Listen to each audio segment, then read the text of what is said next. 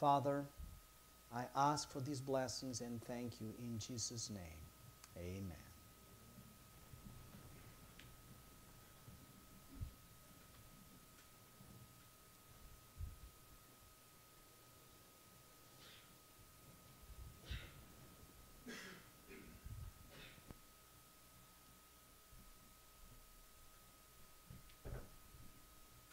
It seems we are having a double Dwayne. So let's prepare our spirit. Yes.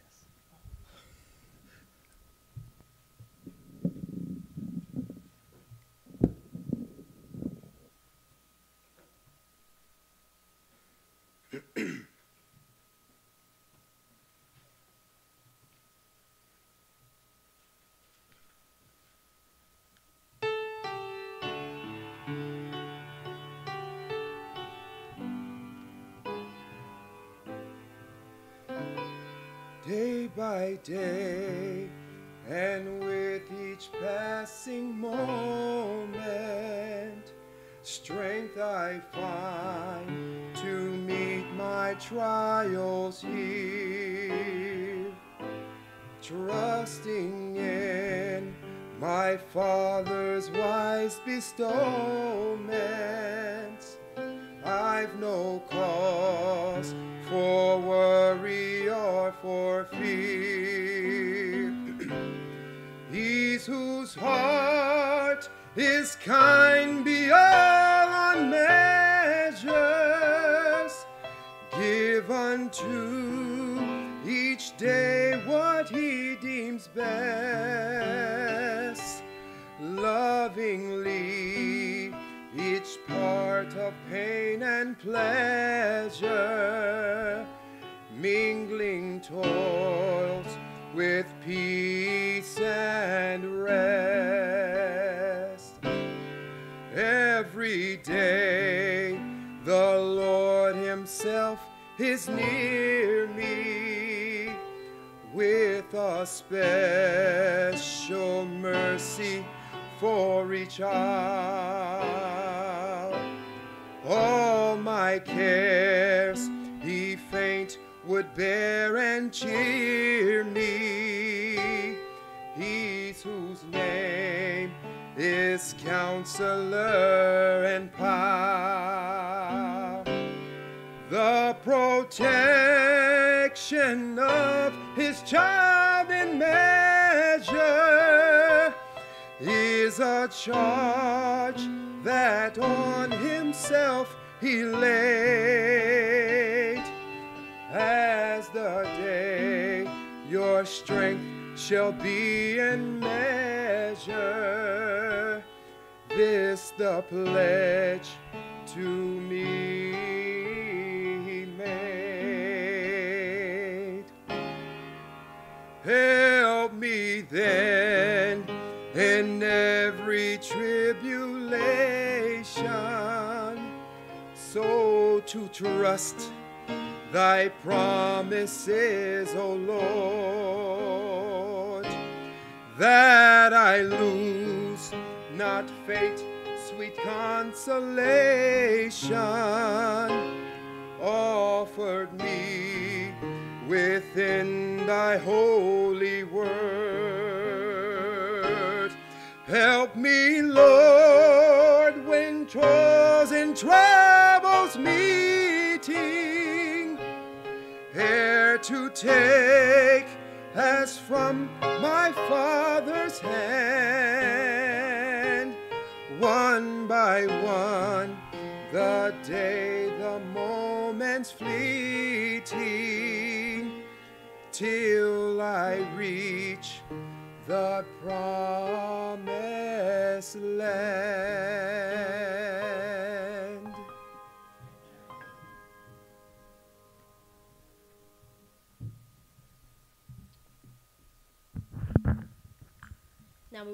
Now we will be reading the scripture reading found in Genesis 1:36. I'm sorry, 31. And God saw everything that he had made, and behold, it was very good. And the evening and the morning were the sixth day.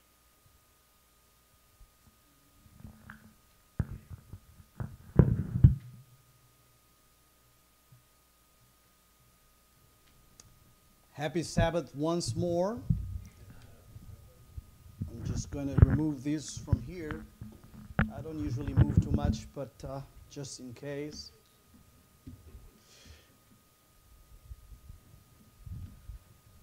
I hope your spirit is really ready for our message today. I do believe it's a very important topic and a very important message.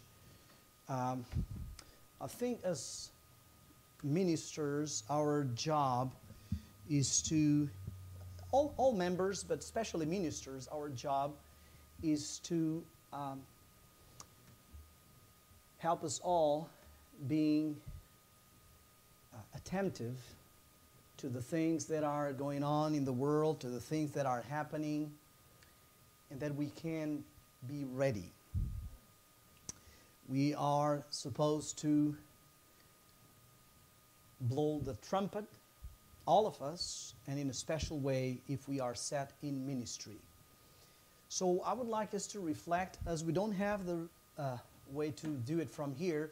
The media team is going to help me, for me not to be always telling you to move. When I do like this, it's a sign. It looks just like we were using the remote, although it's not. We just mentioned about this text about the sixth day of creation. And in case you didn't know, the sixth day is the day before the seventh. And you might think, Pastor, it's a little bit basic, but this is exactly, sometimes we might lose touch with simple and basic things. And we were seeing that God saw everything that He had made all up to the sixth day, and He said it was very good.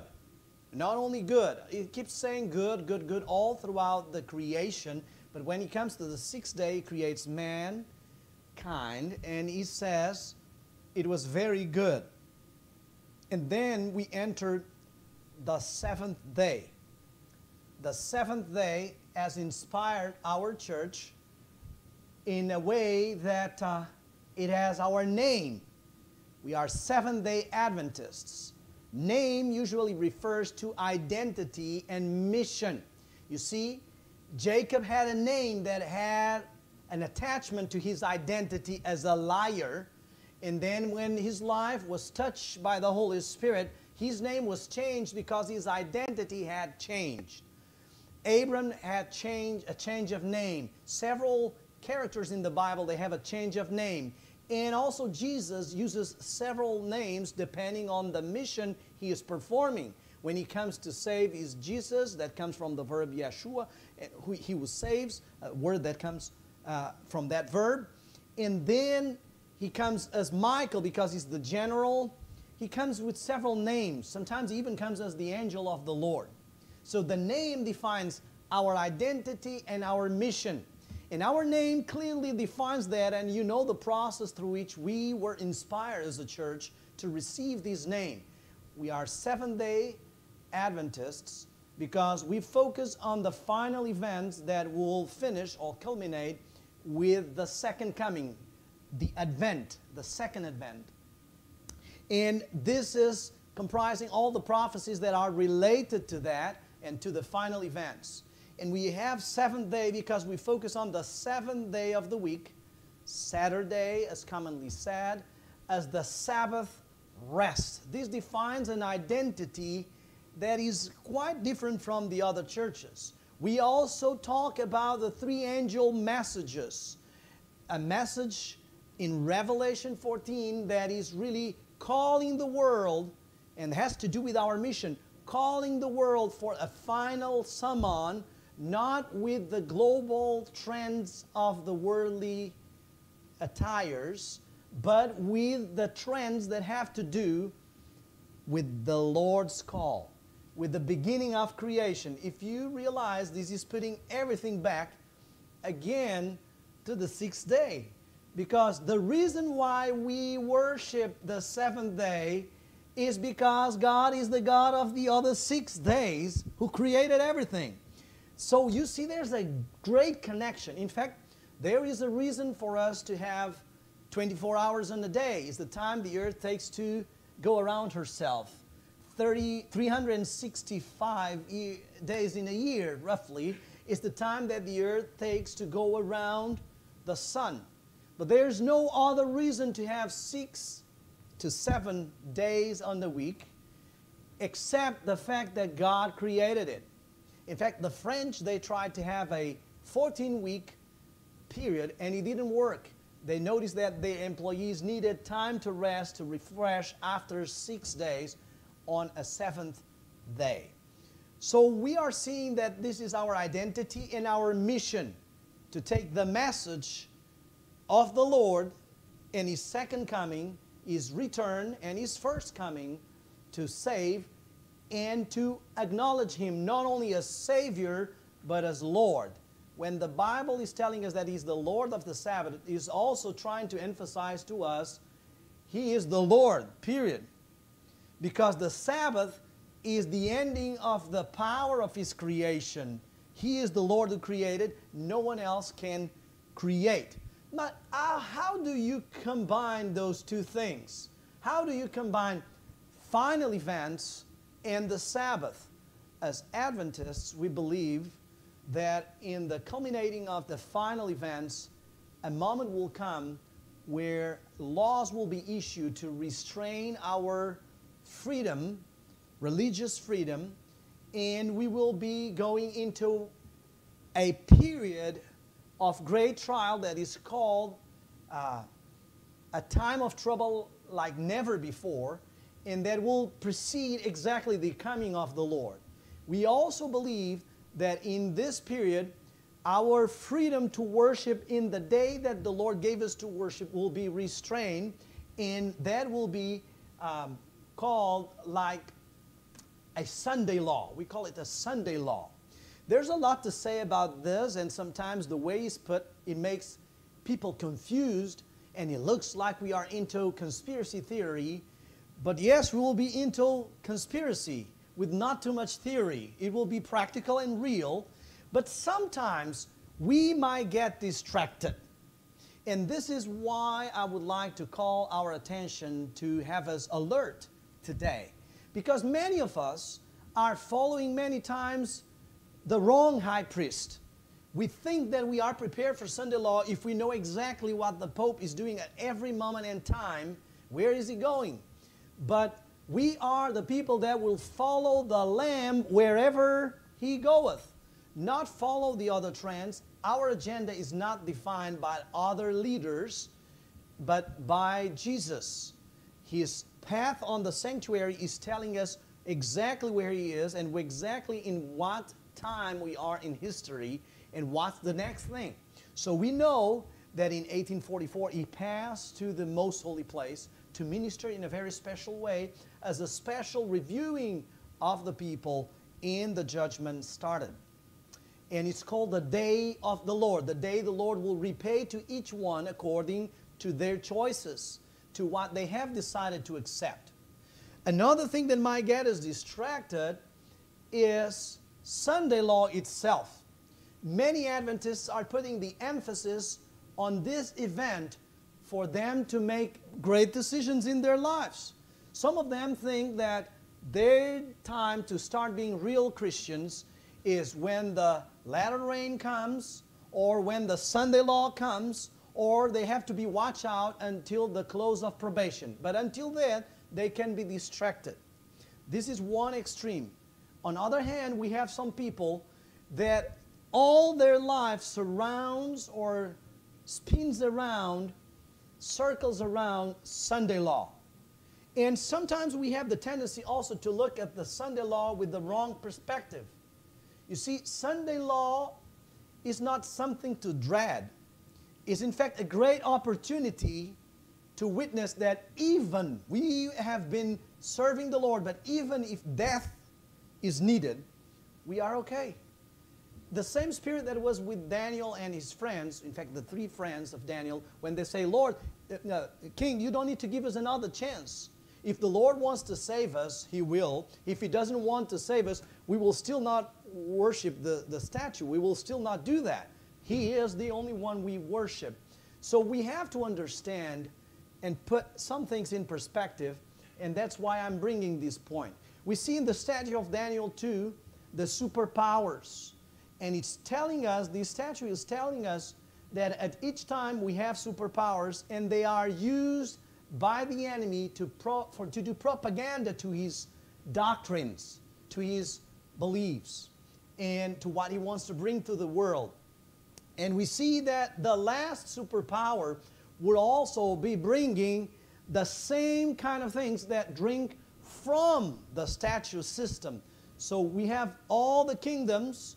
We have Babylon, Medo-Persia, Greece, Rome, religious Rome, then the mixing kingdoms of Europe that will go, I'm sorry, this is in Spanish, will go to the New World. That's just very easy to understand also.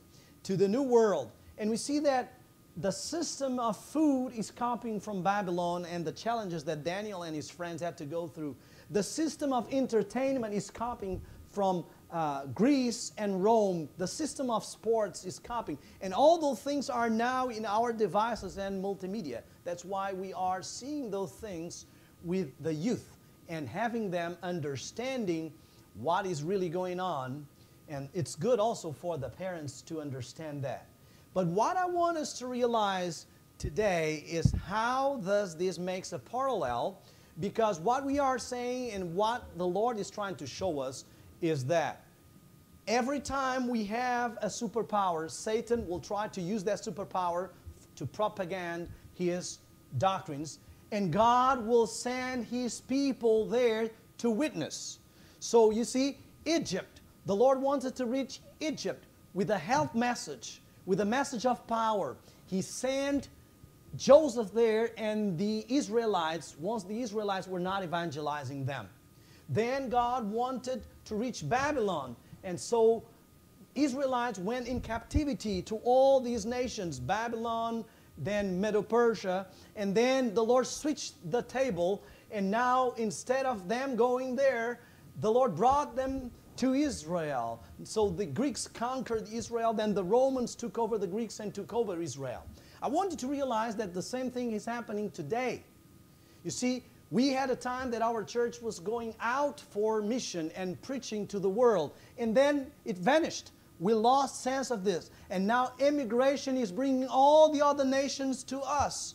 We can and we have the chance to worship the Lord and share and witness and take the message to Muslims, to Jews, to all kind of religions, Hindus, all of them. You find them in America, and they are all in contact with their home places. In fact, many of them are more receptive here with a clash of cultures than they will be in their places. I want you to realize that after the Lord gave the chance for the Jews to go to the nations, and they didn't finish the job, then the Lord gave them the chance for the nations to come to them, and they didn't finish the job. And then the clash was coming, and persecutions came, and all these problems and troubles. If we don't do it in a time of ease, we will have to do it in a time of trouble. And I don't mean by this the final time of trouble, because when we get to the end of that, many of the things that we could have done will not be done. But after Sunday law and all these restraints, we can already be in some trouble to take the message.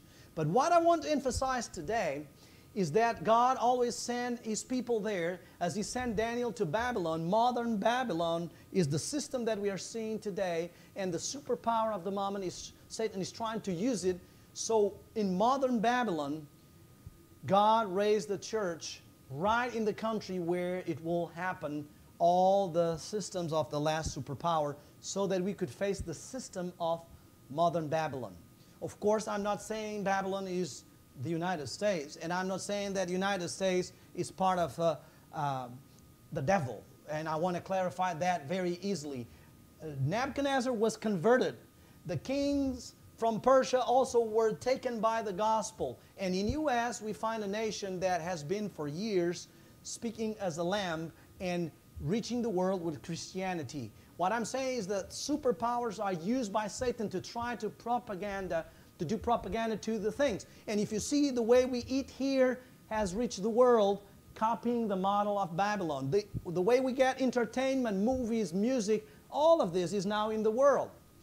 And that's why God raised this church here, so that we could bring the health message to those that are engaged in fast food and other systems of food, so that we can bring all this kind of message for revival.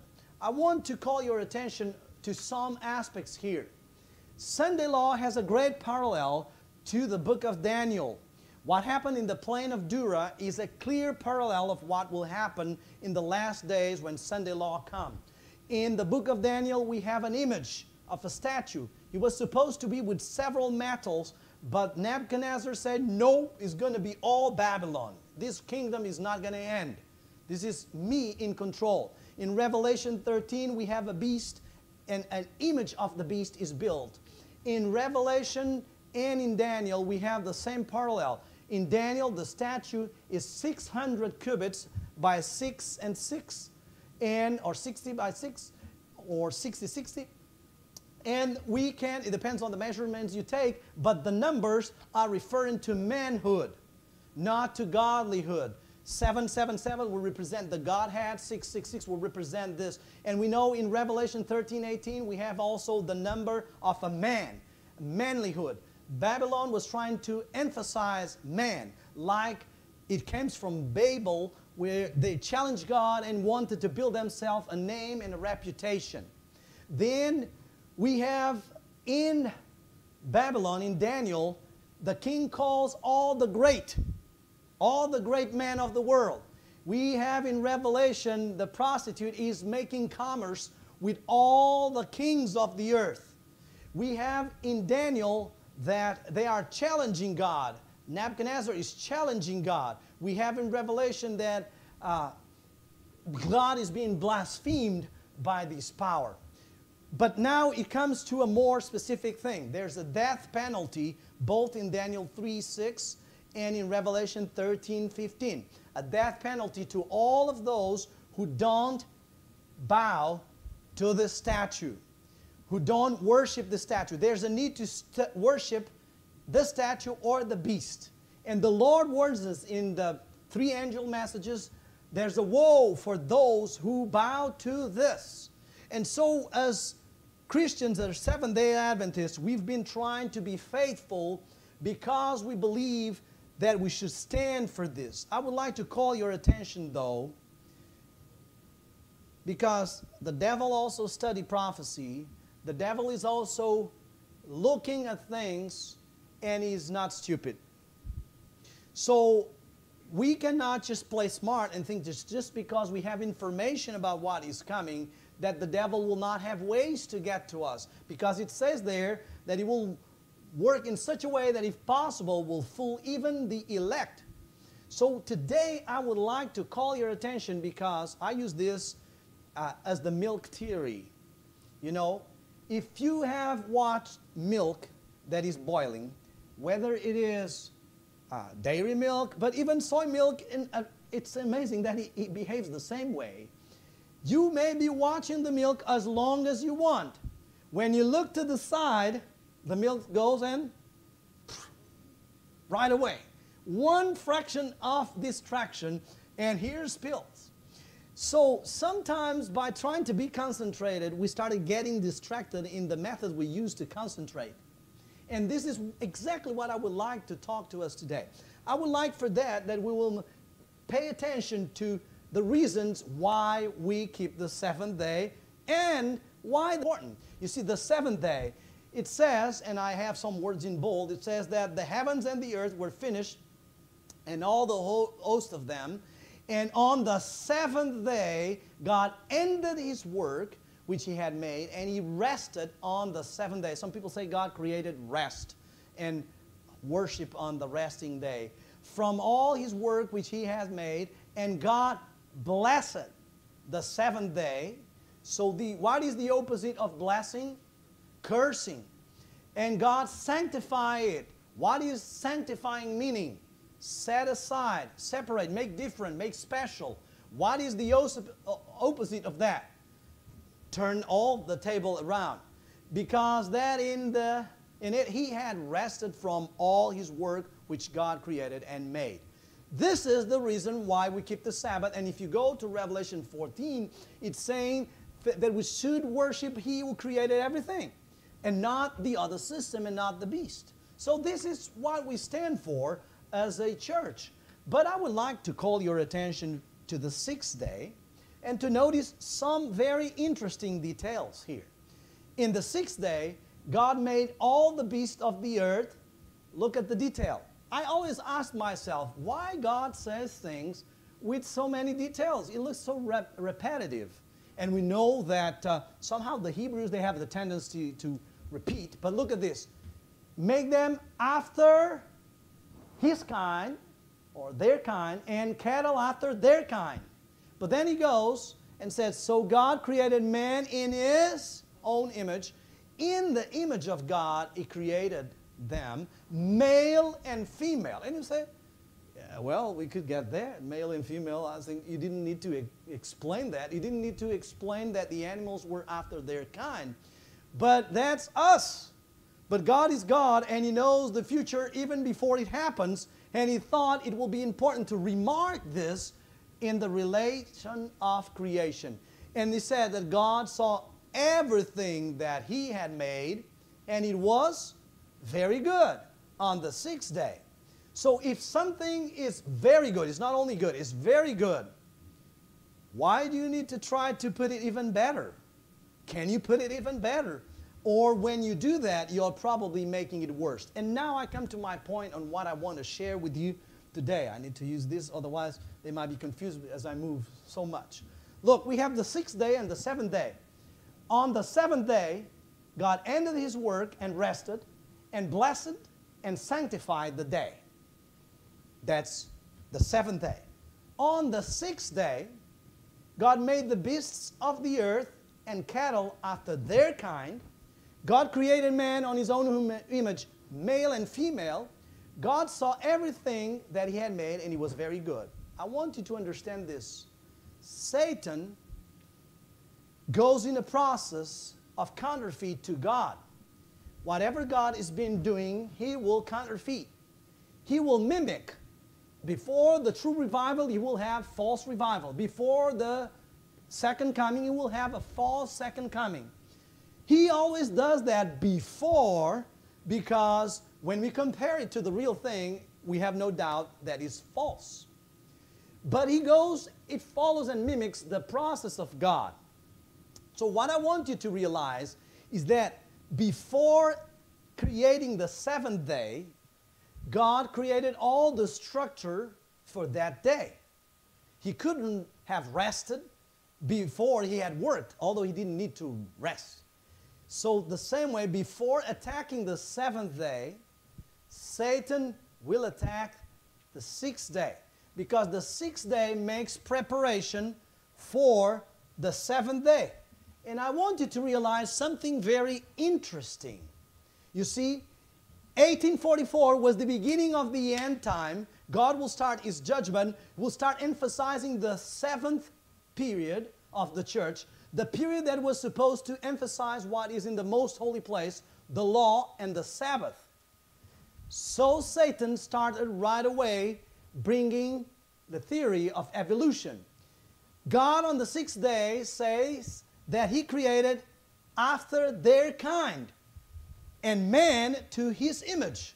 So Satan is now putting that in doubt, saying that they were created after our image. Summarizing, he's saying that animals are the image of God. He's calling God an animal. Because if we were created to His image, and animals are created to our image, or we are the image of animals, this is a very direct, indirect way to curse God. Also, is a way to deny what God is saying. Is a way to deny that He created it. Is a way to deny that He created them after their kind. But then the following thing is that it says that God created the mankind, male and female. So Satan attacks the mankind, and now he's attacking how God structured things. You see, God created male and female. He's now creating a great disruption from this. And I know this is a topic that we have to be nowadays very careful to talk about, but I don't think it should be a taboo, because exactly the movement that is behind this topic, they are against any taboos, against the fact that you cannot talk about anything. So I want us to understand that real tolerance is not when I shut you up. There's no tolerance. And Satan goes to extremes. On one hand, we have chauvinism. And then people start thinking that the solution for chauvinism is feminism. But this is just the other extreme. The solution is the balance between the two extremes. On the same way, we find Satan showing, and he always creates this in the movies you see, before a revolution starts, they ground that revolution. You see, before we have an adultery, we will see that this man is unfair, this woman is unhappy, and this neighbor is giving her attention to justify that now this adultery will happen because she didn't deserve that treatment. It was wrong, but the guy was deserving it. And we see also in movies about racism, first all the black people are being beaten up. We have to see all those details and all those images so that it justifies that now we do all the things that we're going to do. Satan will usually all work like this. And he's doing the same thing for years. He was taking advantage of many Christians that were not understanding the sense of Christianity, and they were hating homosexuals. God never called us to hate homosexuals, to curse them, or to tell them any bad things or offend them. Those were not real Christians. That gave us a bad reputation, and we were called to call all sins as being badly, and if that's something that is not happy or not making you happy and not creating the way that God wanted you to go, will not make you happy, we were supposed to call attention to that. God loves the sinners and not sin. And I know some people will try to argue if it's a sin or not a sin. I want to clarify that. We are not using sin in the context that the Middle Ages mentality will put it, that you can decide what is sin or not, and it's up to us as the church to say. Sin is defined by God. It's defined by the character of God. Anything that opposes to what God creates and the structure He has is sin. As a designer, I understand this very well. If I design something to be used in a certain way, I spend hours designing it, and you go and use it in a different way that is disrupting what I created, this is an offense. You're cursing all the time I spent it in studying. You can eat soup with a fork. It was just not designed for that. So it will not work. And many of the things we do, when people ask me, oh, so you're against homosexuality? First, I clarify, I don't have any prejudice. I reasoned about it and came to conclusions. And then I explain that I do believe that many people are trying to find their way to happiness. And I do believe that the best way to be happy is to go to the one that produced this product and see exactly how it was designed to. And I don't think that using the product in a way that it was not designed to will make the product work well and bring happiness. It's very simple. But what I want to emphasize here is, now we came from one extreme. Yes, a lot of people were oppressed because of their sexual orientation. And I want to make it very clear. Sometimes as Christians we take their freedom away. People are free to marry whoever they want. You are also free to do whatever you want with your life. But then at the end, the owner of everything will come and call you to an accountant and see if you made good choices or not good choices. This happens in school, this happens at work, this happens everywhere. Why shouldn't God have the right to do that at the end? We want to give everybody the right. People say, I have the right to do whatever I want. So does God. Let Him be free and do whatever He wants. And now let's see who's more powerful. So that part we don't like. Okay? So it's like I am okay and I can do whatever I want. Then do it with your own creation. Not come and disrupt somebody else's world. Go and create your own world. Of course, they deny that God will be there. And this is where all the rubber meets the road. And that's why God will have to prove His point and say, hey, you may believe whatever you want, but this is still mine. And this is the same thing if somebody comes to my house. They may believe whatever they want. It's still my house, right? So what I want to emphasize here is how all the things are tied in a sequence. You see, first the attack to the way men were created, and now this attack. And I want you to also realize this. So Satan is polarizing things. Now because Homosexuals were oppressed in the past. That should give them the right to oppress anyone because they think differently. So if you are fighting for your freedom, is this the best way to fight for your freedom, by denying the freedom of others? Some people, they curse Jesus and they are free to say whatever, and we cannot say anything as Christians because it's freedom of speech. So you can curse God, but you cannot say anything against somebody else's option of life and say, I agree or I disagree. I don't think this is even our Constitution. I don't think this is even the right that we have given as a nation. Of course, I don't believe anybody should have the right to offend people.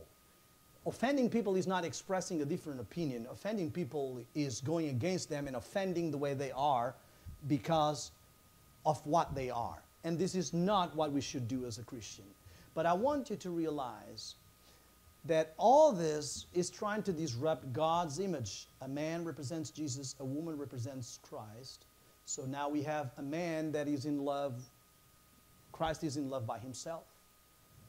The church is in love by herself. So we are disrupting the gospel. I want you to realize that the goal here is to prepare the way for the seventh day. What I've called several times the avenues to the Sunday law. We have a process. If you see Daniel and his friends, and I want us to realize this, a lot of people are talking, for instance, I received this image, like showing Daniel and his friends being faithful and not bowing to the vaccines. I only have one problem with this image, because this is a misunderstanding of a process. You see, I want us to understand something. There's a process. First, there was an attack on appetite. This is the physical dimension. Daniel had a health challenge before he had a spiritual challenge. So if we want to put vaccines in some field, we have to put it in the health field, not in the spiritual field.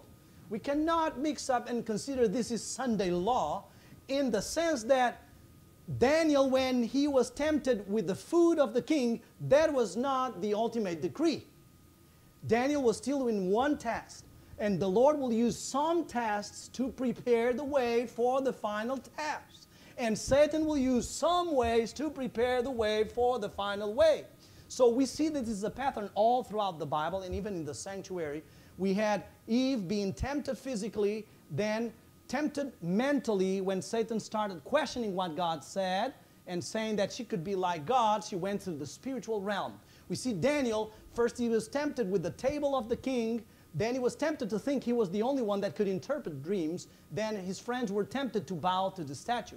We saw Jesus, he was tempted to turn the bread into, the stones into bread. Then he was tempted to think he was the Son of God, he could do whatever and jump from the pinnacle. Then he was tempted to bow. So if there's any challenging happening, the challenging is not happening still on the spiritual realm, but on the physical realm. We are talking about the health. Before the image is formed, there's a process. Before the statue was formed, there was a process. I want us also to realize that before the seventh-day attack comes, the 6 days will come. Health is something of the sixth day. God gave us a body. God gave us health. God gave us a temple to take care of. So if there's a challenging happening, we cannot at any mode put it already as a spiritual challenge for adoration. It could be a spiritual challenge for health. Are you with me? So I want us to understand something very important. And this is that the Bible tells us to be sober and be vigilant, because our adversary, the devil, as a roaring lion, walketh about seeking whom he may devour. We already shared this, how lions attack. Lions attack like this. The lioness comes roaring in one way, and all the herd gets scared and start running and scattering all over the place, and they go towards the other direction where the real lion hunters are waiting. So this roaring here is just a distraction maneuver to get the herd running to the other way. If the Bible tells us that Satan attacks like a lion, we should see how lion attacks to see how Satan is attacking. And Satan will attack by creating roaring distraction maneuvers in one hand and having God's people getting scattered and running to the other hand, thinking they are attentive to what is coming next. I want us to understand that the challenge at the table was a real challenge, but was not the real ordeal. The real thing was to come along the way. I want us to understand that the challenges of the sixth day are also a real ordeal, but they are not the real thing that will come as the final challenge. And if we get distracted with those maneuvers, we will not make it. As I've said before, I wonder if Satan is not thinking about giving up on Sunday law. Because all these problems with vaccines and virus, and this has created such a division that probably doesn't even have to worry about Sunday law. We will probably not make it there in unity. But I want us to understand that this is in fact not the final ordeal. He will strike really hard. This is the maneuver of the sixth day before he strikes with the seventh day. He is striking not only on the health of the people, on the way things are restrained, but he is striking especially on the unity of the body. Interesting, God called the church the body. Before the strikes on the head, which is Sunday law, there will be a strike on the body, which is the sixth day. So we are suffering at this moment a strike on the sixth day, and I want us to realize that all this is part of a scenario. I want us to realize that, as again I summarize what I said, first the food challenge, then the pride, and then the spiritual challenge. It's funny because you can see a clear counterfeit. Before, we would proudly, in a good way, or humbly if you want, state that we had this symbol that God is still in control, and all that was happening before the flood, He was the boss. And still He was a merciful boss. He gave us a promise. And Satan is trying to attack exactly that. You see, the Bible tells us that in the last day it will be like the days of the flood. So what we are seeing is the same spirit in reverse. We had all the rebelliousness, then the flood, then the symbol. Now we are having the symbol and the rebelliousness that will go to a great flood and a great final thing that will not be by water. I want us to understand how serious this moment is. I want to ask you something. Do you think if Daniel and his friends didn't make it to the first temptation, they will make it to the last one? Do you think that if Jesus didn't make it to the first temptation, He will make it to the last one? So I tell you straight from the Bible that if we don't make it to the first challenge, we will not make it to the last one. If we are not watchful enough to resist the challenge and the counterfeit of the sixth day, we will not be strong enough to resist the challenge of the seventh day. I want us to understand that the way of God to fight, even with Satan, is a humble way. We find many parts in the Bible that it says that he didn't dare to say any curse against him, but he said, "The Lord may rebuke you, O Satan." So it is not our job to go against people because they have beliefs that we biblically know they are not correct, or they are making decisions that we don't think are aligned with inspiration. Our job is to stand and witness. You see, when Daniel was being framed, he didn't go to the king and to the guys and say, "I know you guys are framing me, and I'm going to tell you what I'm going to do." You see, he didn't go there. He just kept doing his own thing, witnessing his own way, and it was very clear. And even when he went to the lion's den, he came out of that in a way that was even more clear, that he had a more powerful God and he was right with what he was saying. I want us to understand what Satan does, because this is very important. When Satan strikes on us with the first temptation, which is appetite, if we resist, he will strike on us with the second temptation, which is presumption. Whatever way we go with this, that will make us fall on the third one. If we have resisted or taken good decisions concerning our health, whether it is the kind of food we eat, whether it is if we are taking or not vaccines, whether it is the way we face the challenge of a pandemic, that should not make us fall on the second temptation of presumption and think that just because of that we are better, or our decision is better, or our ways are better. We should clearly see what Satan is trying to do. And you know, there's only one way for the church to face this, is to be united in Christ.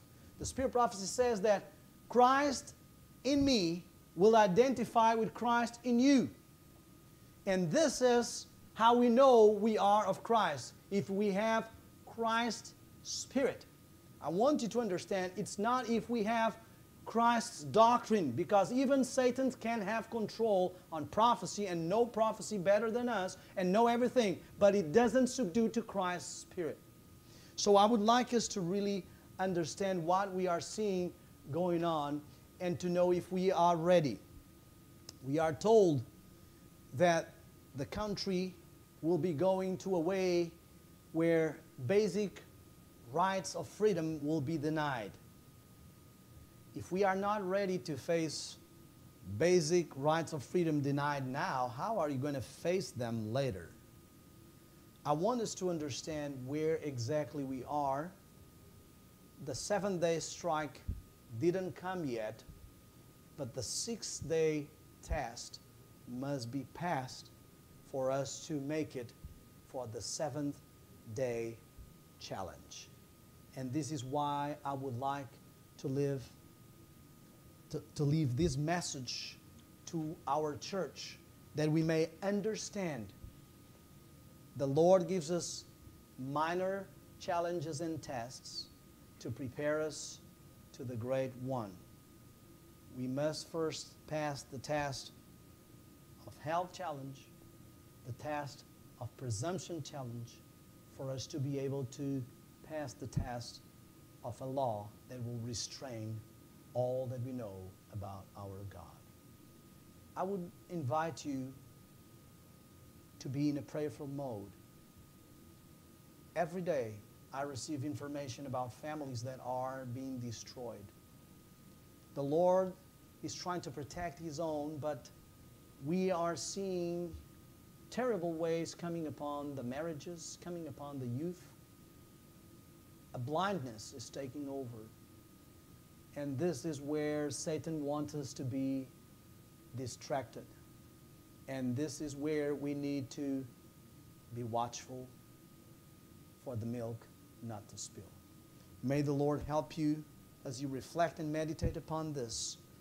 And to close, we will be having our closing song. We invite you to stand up for us to sing "The Church Has One Foundation." That's 348. This afternoon we will be talking about more of the ways that society is being polarized and disrupted, and the church is being polarized and disrupted.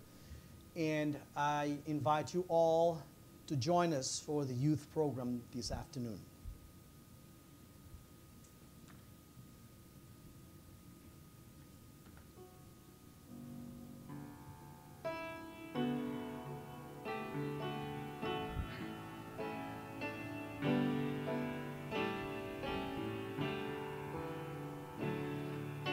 Church has one foundation, 'tis Jesus Christ the Lord. She is His foundation, by water and the word, from heavenly source, to His holy blood. With His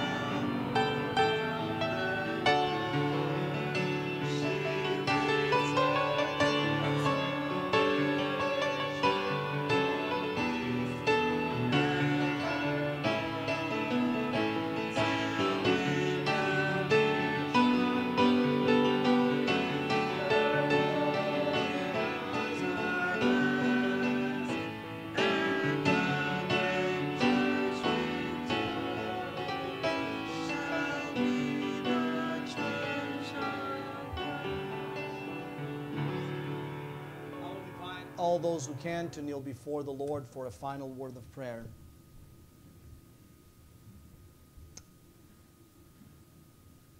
Beloved Father in heaven, I come before you at this moment. We are in times like never before, and we are on the verge of times like never seen. We need your discernment, your perception, but most of all, we need your Spirit. We need your guidance, your empowerment to make the right decisions.